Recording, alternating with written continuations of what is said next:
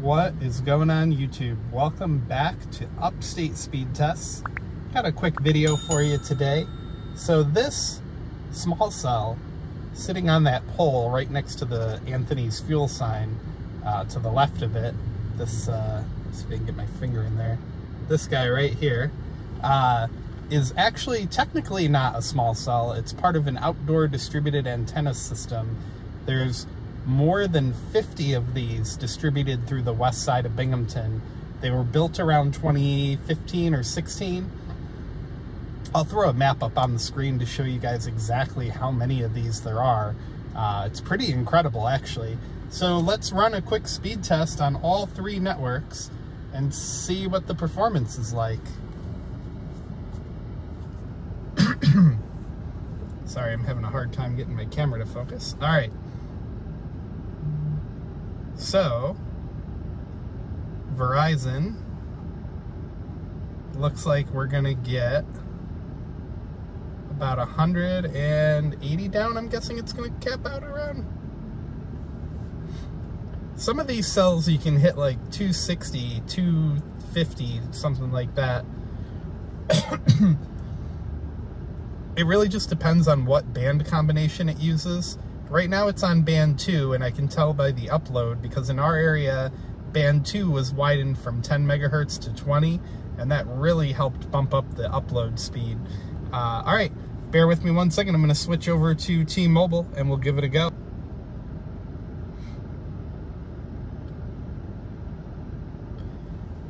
All right, guys, so T-Mobile is running a very weak signal in this area. It's kind of in between macro towers for them. They're not part of this antenna system. And it shows. All right, I reloaded the speed test app. Let's try again. Usually you can connect on T-Mobile here, but the results are not that impressive.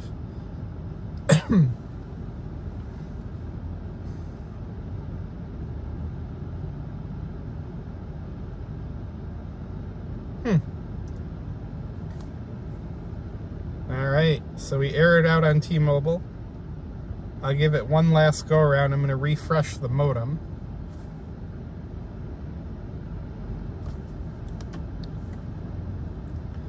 Alright, looks like T-Mobile is down to LTE. Oh, never mind, it's deciding to refresh again.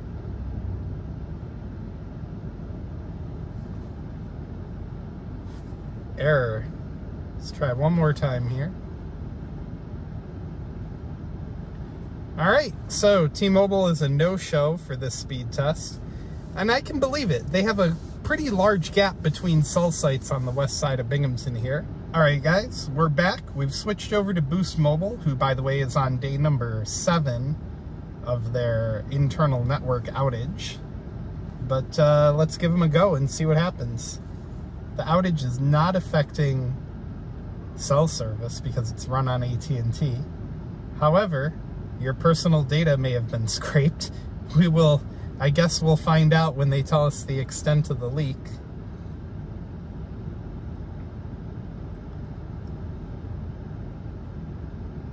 Well, looks like AT&T is a no-show here too. Let's give it a refresh.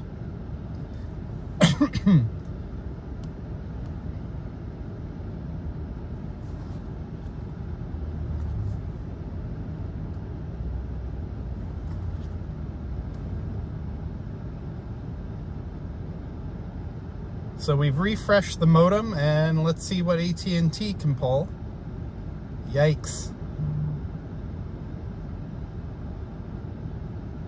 All right, that ping time is not a good sign.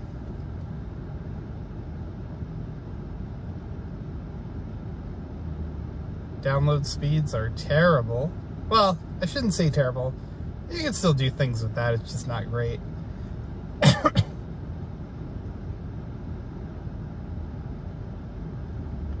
So 382 for the ping, 3049 for the loaded ping, 1774 for the loaded upload ping. Jitter is 479. So, you know, Verizon's investment in small cells really pays off on this part of town. in a lot of spots on the west side, I can tell you these results are pretty similar.